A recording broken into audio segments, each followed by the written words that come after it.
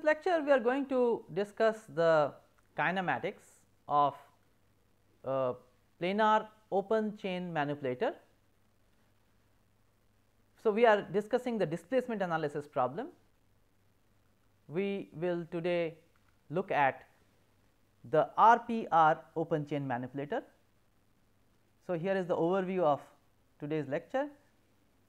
So, the forward and inverse kinematics of the RPR open chain manipulator.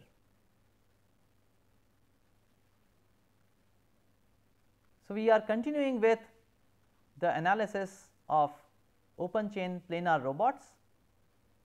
Later on, we will also look at planar robots with closed chain configuration. So, these are the two problems of displacement analysis that we will discuss today. The forward kinematics problem, in which the actuator inputs are given and the end effector position and orientation are to be found. The reverse is the inverse kinematics problem. So, the output is specified, that means the end effector position and orientation are given to us. We have to find out the actuator inputs, which means the throw of the actuator or the displacement or the angular displacement of the actuators. So, today we are going to look at the 3 degree of freedom planar chain RPR. So, revolute, prismatic, revolute manipulator. So, here is a schematic of an RPR planar manipulator, and the statement of the forward kinematics problem. So, we have these inputs at the 3 joints. So, this is the revolute joint. So, here we have this theta 1 angle measured from the x axis. The second joint is a p pair, and what is specified is the throw of the prismatic pair. Here this angle alpha is fixed. This angle alpha is fixed. So, S is the pair variable corresponding to the p pair. So, that is the throw of the prismatic actuator. Third one is this angle theta 3, which is the pair variable for the revolute pair here. Finally, we have the end effector positional coordinates x e and y e, and the orientation coordinate phi. So, we have 3 inputs and 3 outputs. So, the forward kinematics problem is given theta 1, s and theta 3, we have to find out x e, y e and phi. So, that is the forward kinematics problem.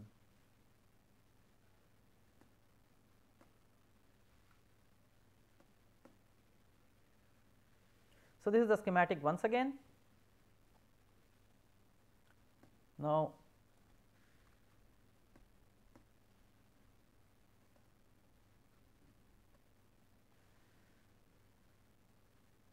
we have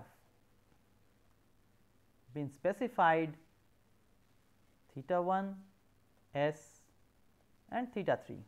We have to find out first the locational coordinates of the end effector. So, this coordinate is x e.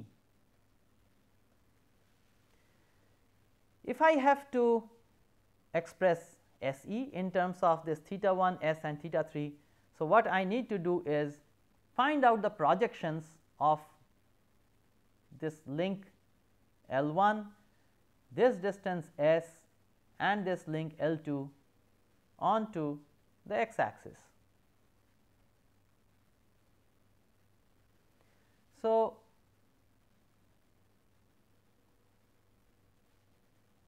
let me start expressing this x e.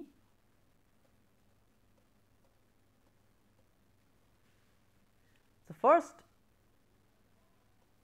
component is the projection of L 1 along the x axis, which is L 1 cosine theta 1.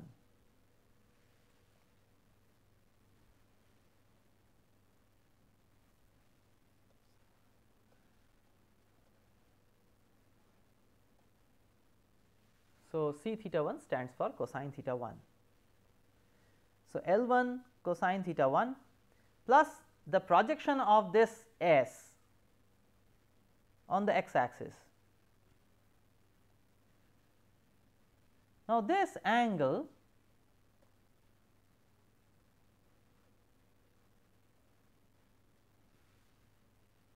alpha is measured in the negative sense. So, therefore, if I look at,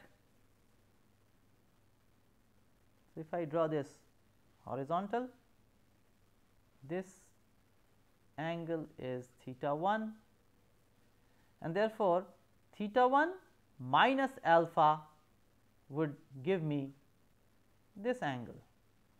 So, this angle is theta 1 minus alpha. So, theta 1 in the counterclockwise sense and alpha in the clockwise sense. So, theta 1 minus alpha. So, that gives me this angle. So, therefore, I have this term plus S times cosine theta 1 minus alpha.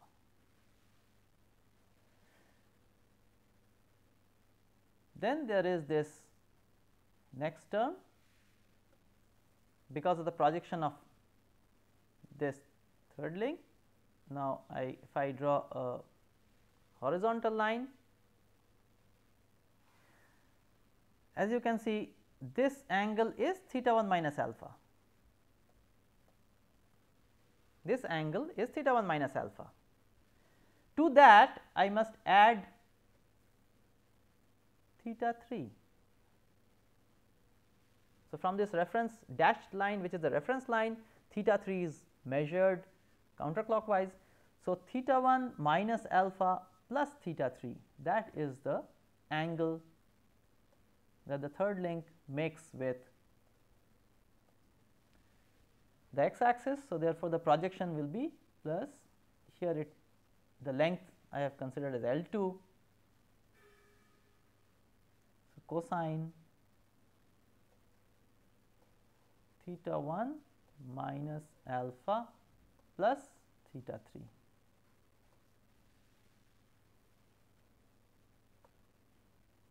So, that is the x coordinate of the end effector. Now, it is not very difficult to write the y coordinate. So, it is the projection on the y axis. So, L 1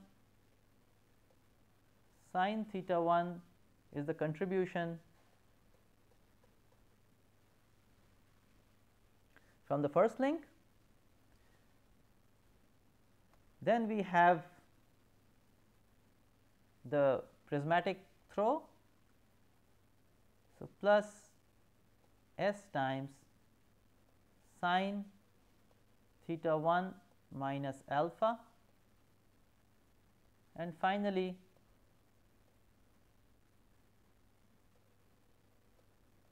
the third link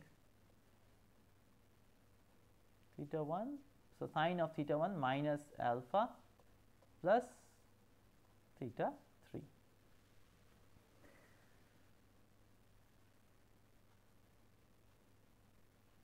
So, these are the expressions of the positional coordinates of the end effector.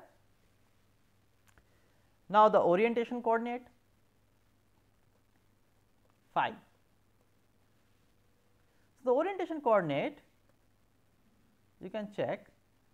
So, this is the orientation coordinate. So, it is nothing but this angle.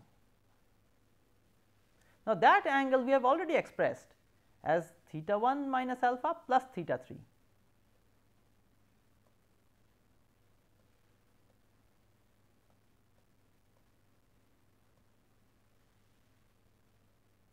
So, this angle is theta 1 minus alpha plus theta 3.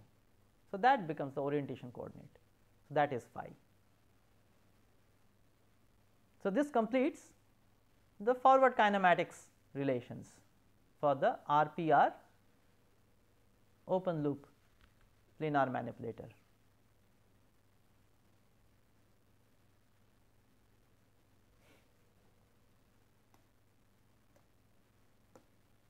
So, this is what I have written out for you.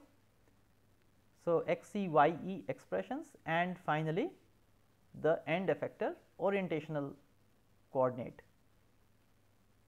So, which is phi. So, this is the forward kinematics problem. So, given theta 1, theta 1 S and theta 3, I will be able to find out XE, YE and phi.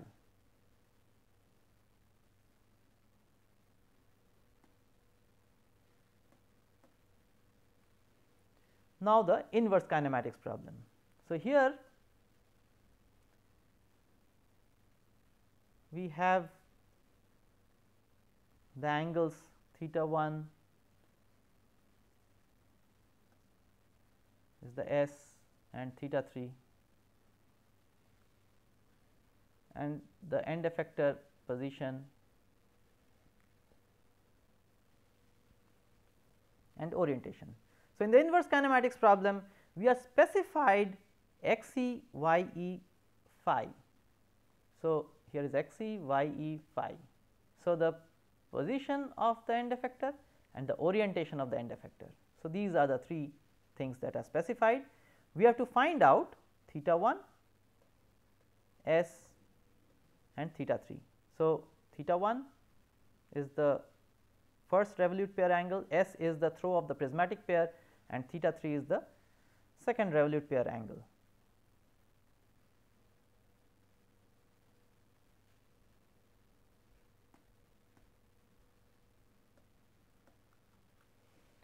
So, here is the schematic of the RPR chain once again. We will start with the forward kinematics relations. So, these are the forward kinematics relations we have derived. Here we have to remember that we are specified XE, YE and phi, and you have to solve for theta 1, S and theta 3. Now, if you notice here phi appears in the expressions of XE and YE.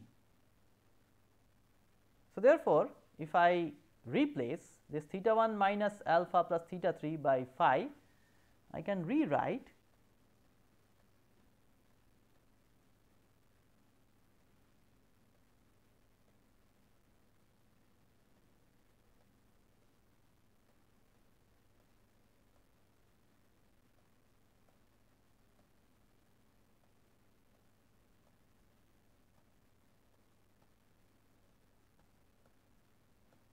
the first equation like this and the second equation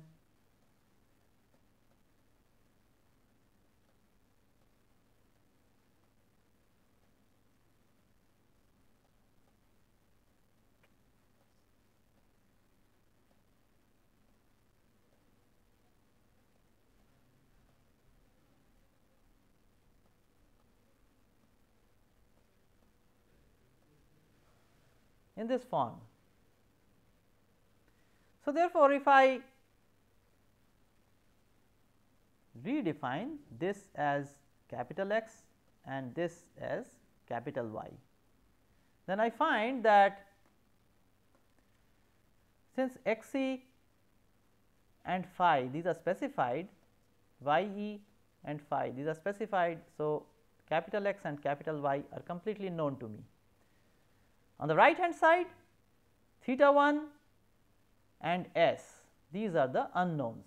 So, theta 1 and s, these are the unknowns which I need to solve. So, the solution procedure follows the standard route. What I am going to do is I am going to eliminate s between these two equations in this form. So, capital X minus L1 cosine theta 1. So, I bring this on the left hand side and take this ratio by bringing L1 sin theta 1 on the left hand side for in the second equation. So, y minus L1 sin theta 1, and that is equal to,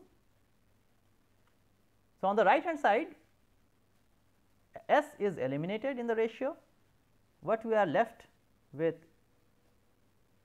I can write it as cosine of theta 1 cosine of alpha plus sine of theta 1 sine of alpha, this in the numerator, and in the denominator sine of theta 1 cosine alpha minus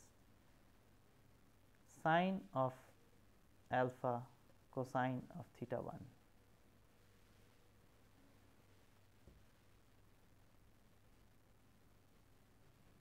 Now, I simplify this equation, I multiply. So, what I have is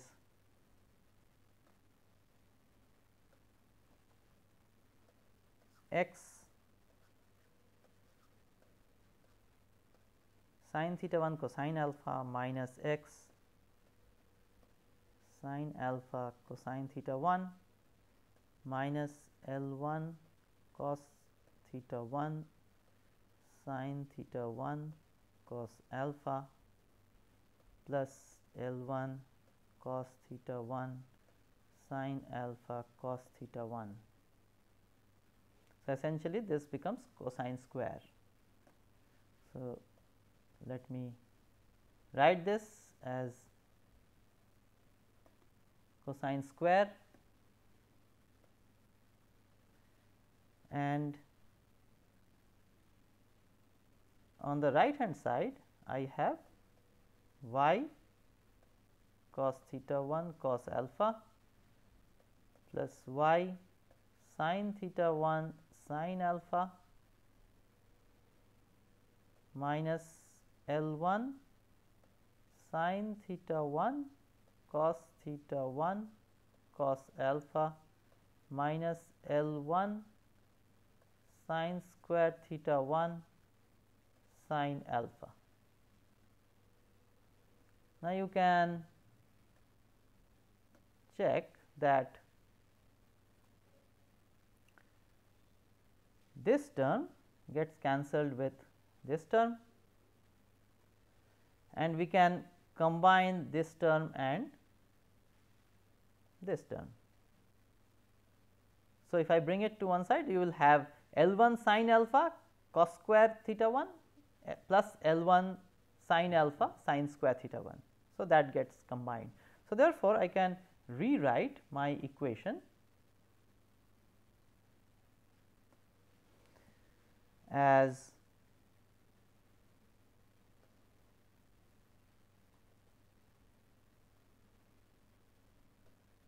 x cos alpha. So, I am collecting the coefficients of sin theta 1. So, x cos alpha, and I have, so here is another term. So, minus y sine alpha into sine theta 1. Then I collect the terms of cosine theta 1. So, I have minus x sine alpha minus y cosine alpha cosine theta 1, and that is equal to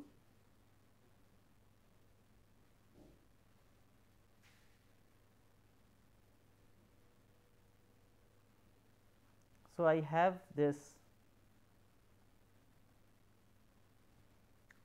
terms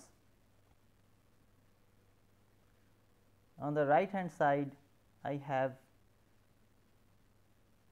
minus L1 sine alpha. Other terms have been taken care of. Now, here I can make a sign inversion throughout. So, I make it plus, plus, plus, plus, and here minus, and rewrite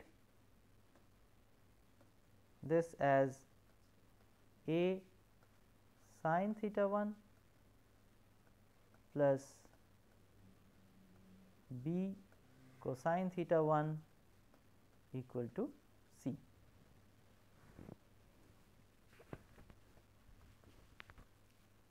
So, this is the simplified form, and you can read out a, b and c from the previous equation.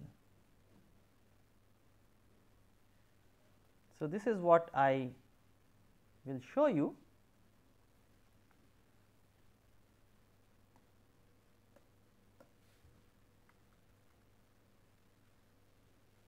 In steps. So, as I have mentioned that I have defined these functions x and y in this form, because phi is known, this is phi.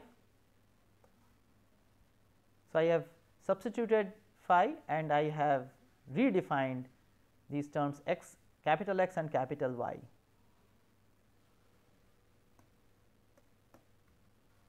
Then taken the ratio, I have eliminated s, I find this equation,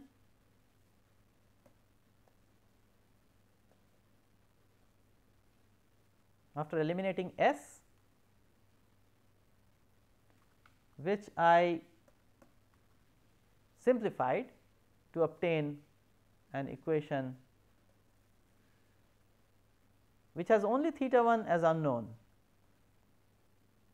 Here a, b and c are completely known, because this capital X and capital Y are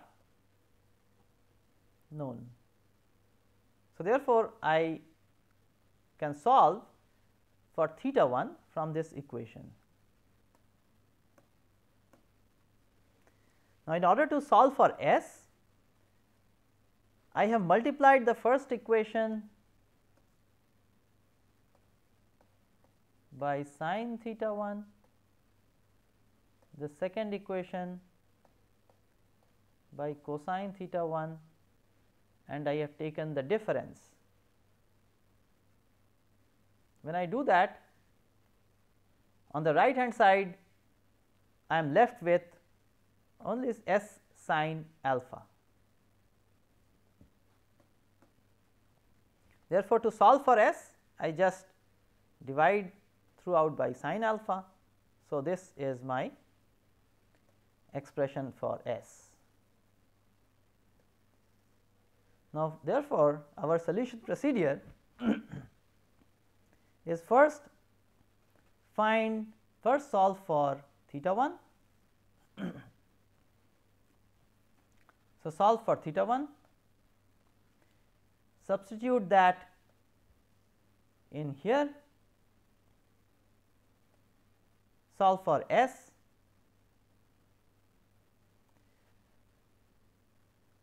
and Then we are left with one more angle which is theta 3, but we also know that phi is theta 1 minus alpha plus theta 3.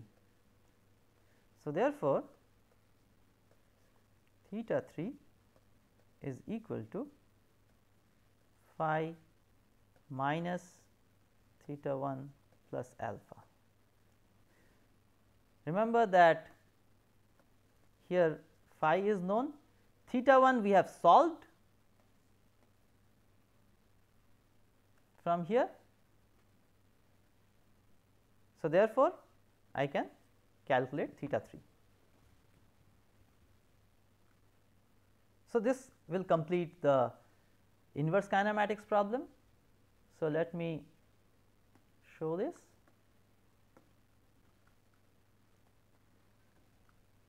Solution of a sin theta 1 plus b cosine theta 1 equal to c.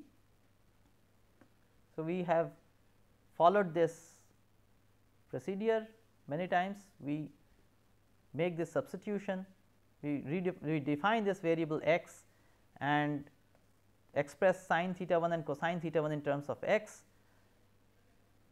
which when substituted in the master equation gives us this quadratic equation whose roots give us tan theta 1 by 2. So, these are the, so this is our quadratic equation. The roots are obtained like this. So, there are two roots corresponding to this positive and the negative signs. Here a, b and c we have derived earlier.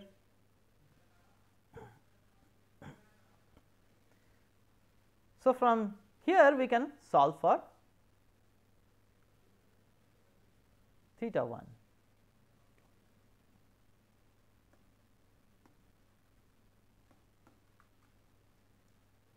So, theta 1 has two solutions.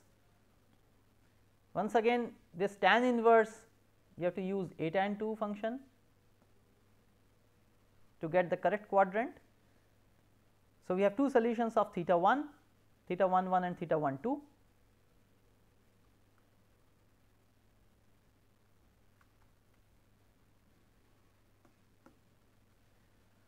S is obtained in this form which we have derived.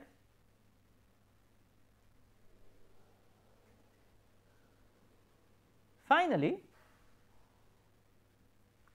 we have theta 3 which can be found in terms of phi and theta 1, and alpha is a fixed angle.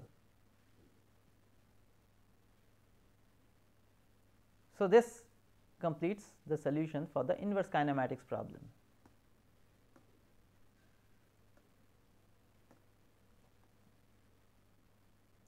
So, we have determined theta 1,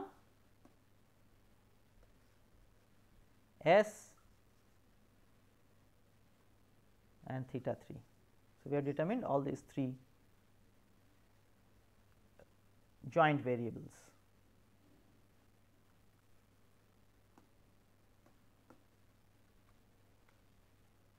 So, as I have mentioned, we have to use this a tan 2 function. Now, let us understand the solution graphically. We will understand this for an arbitrary angle alpha as I have shown here. Now, what is specified to us is x e, y e and phi, these are specified. So, once these three things are specified,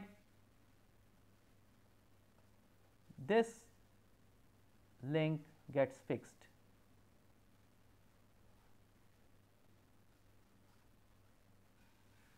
This link gets fixed.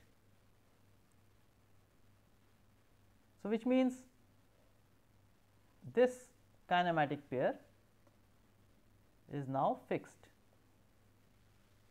This is the ground joint, ground hinge. So, that is definitely fixed. So, these two are fixed. Now, what remains to be found is this angle theta 1 and this throw of the prismatic actuator, which is S. Now, because this angle has to be maintained, this angle was alpha, and so therefore, this angle is also alpha. Now, this kinematic pair from here, because this is fixed, from here I drop tangents to this circle whose radius is L1 sine of alpha.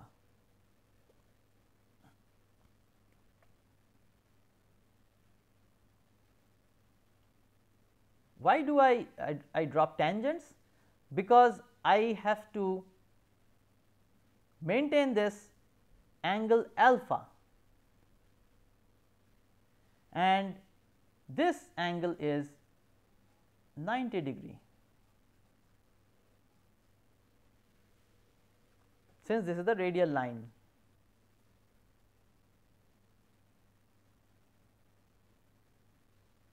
this link can slide in this direction of the prismatic pair, which makes an angle alpha.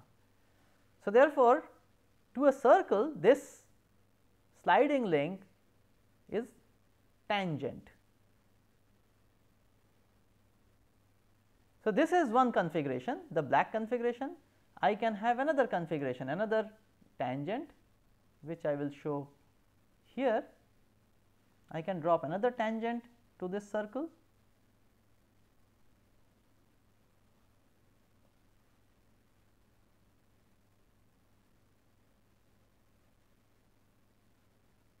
This is the other tangent.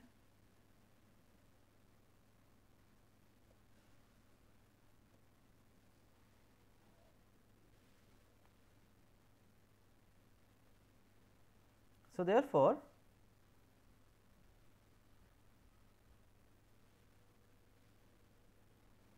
this will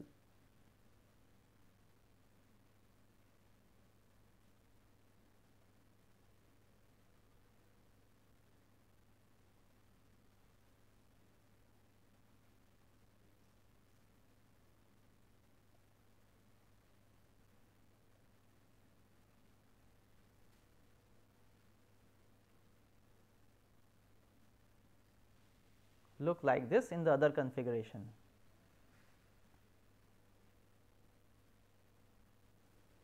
So, here this angle is alpha.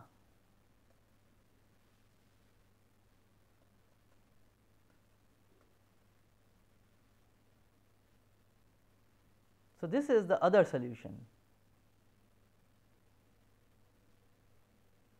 but this solution is slightly unphysical, because this means that this side has to be extended and a hinge has to come here. Only then when you rotate this and bring it to here, then this hinge comes on this side, but that is a little unphysical, which means then this revolute pair has to cross this prismatic pair. Now, this will require very special construction, but nevertheless mathematically this is a solution, and if you can construct appropriately, you can achieve this solution as well in the same manipulator.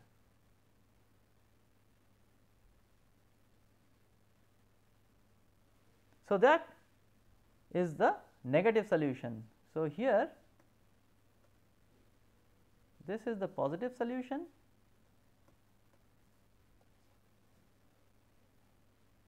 So, S is positive in this direction, S is negative in this direction. So, mathematically you will get a solution with S negative.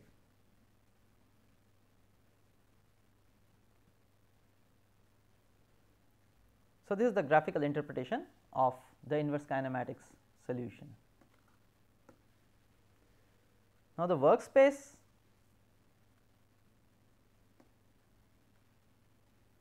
here you can see that this prismatic pair will rotate on this circle.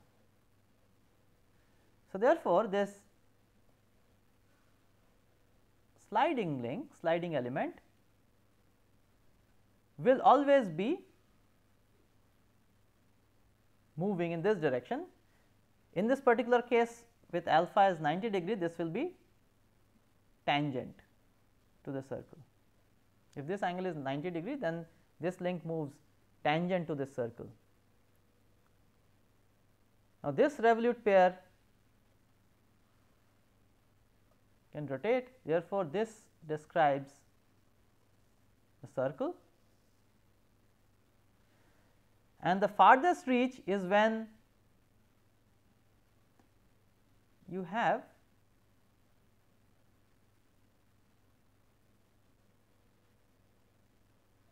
this comes here, this revolute pair, and you can generate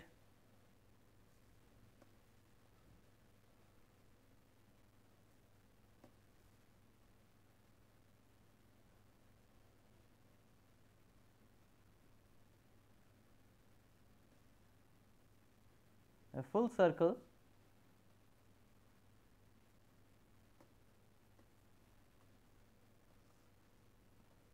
So, this is the third link of the manipulator. So, this is the farthest reach, and now if you rotate this angle, then you sweep on the outer circle. Now, on the inside,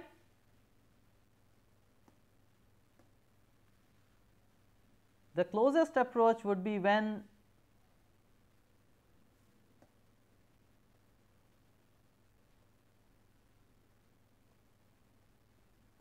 this comes like this, and so the revolute pair, this revolute pair goes here, and I describe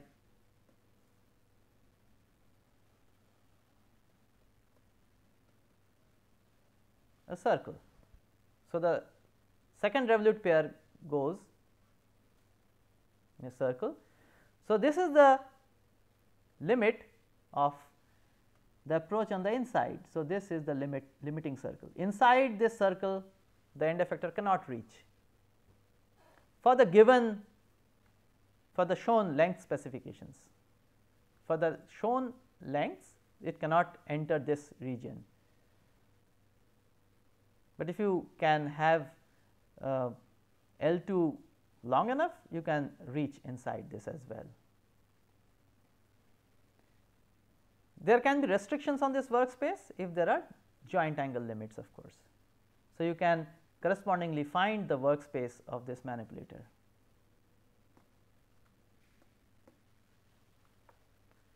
So, here I have the summary for you. We have looked at the displacement analysis of the forward and inverse kinematics problem of the RPR kinematic chain. We have looked at the solutions, we have looked at the geometric interpretations of the solutions, and finally, we have discussed the workspace of this manipulator. So, with that I will complete this lecture.